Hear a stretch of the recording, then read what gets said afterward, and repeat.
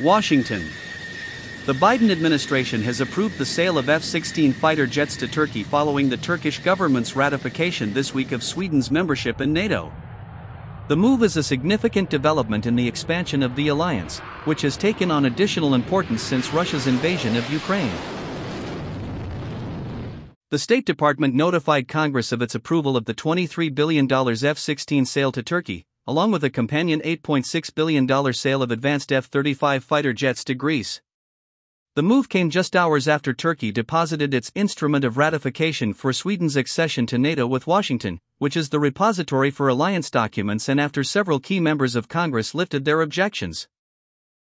The sale to Greece includes 40 F-35 Lightning II Joint Strike Fighters and related equipment. The sale to Turkey includes 40 new F-16s and equipment to modernize 79 of its existing F-16 fleet. NATO ally Turkey has long sought to upgrade its F-16 fleet and had made its ratification of Sweden's membership contingent on the approval of the sale of the new planes.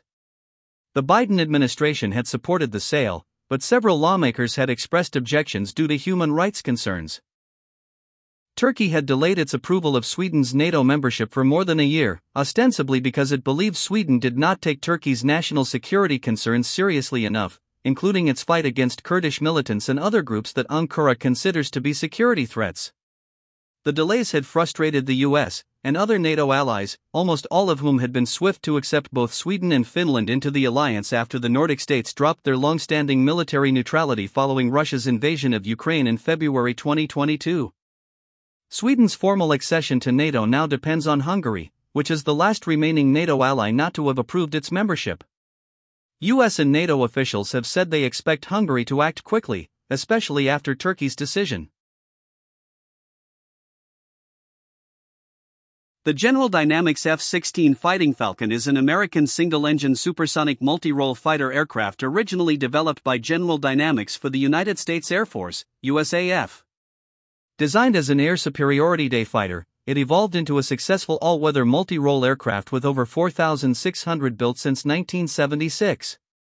Although no longer purchased by the U.S. Air Force, improved versions are being built for export.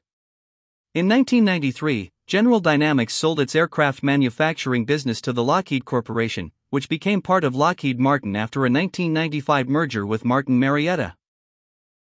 The Fighting Falcon's key features include a frameless bubble canopy for enhanced cockpit visibility, a side-mounted control stick to ease control while maneuvering, an ejection seat reclined 30 degrees from vertical to reduce the effect of G-forces on the pilot, and the first use of a relaxed static stability fly-by-wire flight control system that helps to make it an agile aircraft.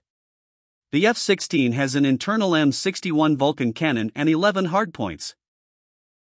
In addition to active duty in the U.S. Air Force Reserve Command, and Air National Guard units, the aircraft is also used by the U.S. Air Force Thunderbirds Aerial Demonstration Team, the U.S. Air Combat Command F-16 Viper Demonstration Team, and as an adversary-aggressor aircraft by the United States Navy. The F-16 has also been procured by the air forces of 25 other nations. As of 2015, it was the world's most common fixed-wing aircraft in military service. Highly agile, the F-16 was the first fighter aircraft purpose-built to pull 9G maneuvers and can reach a maximum speed of over Mach 2. Lockheed Martin Corporation's F-16 Block 70-72 is among the most advanced fighter jets from the fourth-generation class. It has been used by around 25 military forces, with over 4,500 aircraft built.